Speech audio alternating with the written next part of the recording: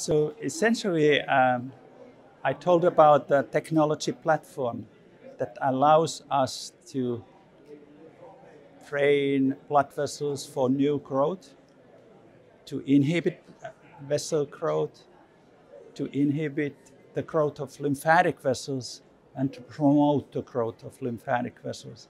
And these features, these signals, have applications in various parts of medicine, we believe. So as exemplified by those clinical studies that have been started based on our findings.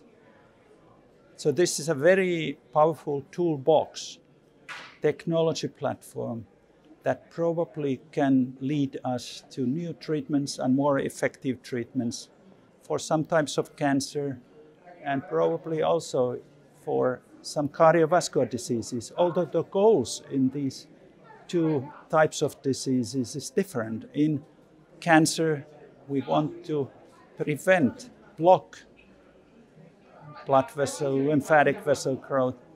In cardiovascular disease, there's often a deficiency of oxygen in tissues, and we want to promote the growth of more vessels for the delivery of oxygen and nutrition, which would benefit for the patients.